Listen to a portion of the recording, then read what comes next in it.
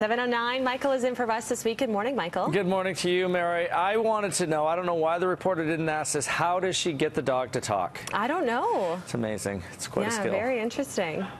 Thanks, Mary. It is a weird morning this morning. Some gray conditions, a little wet out there. We just haven't seen this type of moisture in quite some time. We'll touch on those numbers in a moment. Here's what it is doing out there currently. It's just 5 degrees, some on-off showers. It's lightened up along the coast. We're still getting some wetter weather inland, and we have more wet weather on the way. A little breezy, too. Wind out of the east at 17 kilometers per hour. Humidity relatively high at 93%. Here is what we're looking at, how the day plays out. First wet weather since March 11th, and we've only had 6 wet days for the entire month of March, totaling just over 21 millimeters. Remains unsettled into the afternoon. Good chance for some pop-up showers, some isolated thunderstorms, even some small-size hail, and that will stretch into tomorrow as well. Taking a look at some of the temperatures across the area, just 3 degrees in Chilliwack, 6 in Agassiz, 5s and 6s across the area, 4 degrees in West Vancouver, a little cooler there. Take a look at the snowfall warnings we have up through the Peace Country, both in BC and on the other side of the border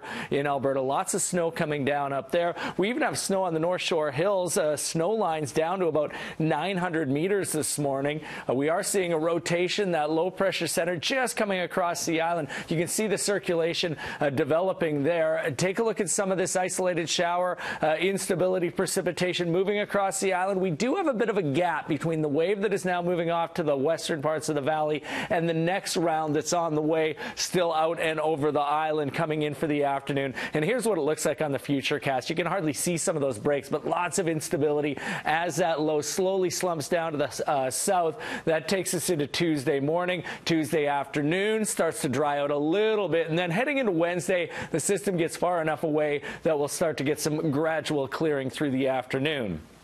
Today, on-off showers, isolated thunderstorms. Don't be shocked by a little bit of light hail. It will be isolated in nature. A little bit more of that tomorrow with a high of 10 degrees. Partly sunny on Wednesday. Back into the wet weather for Thursday, Friday, and even Saturday. We do have some sunshine returning to wrap up the forecast stretch. 12 degrees and partly sunny on Sunday.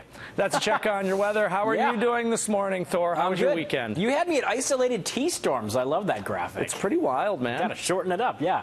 We had a nice self-isolating weekend. We went out a little bit for a walk, but it was pretty much cabin fever around the Dyke house, yeah. Thanks, Kuss. Good to see you, my friend.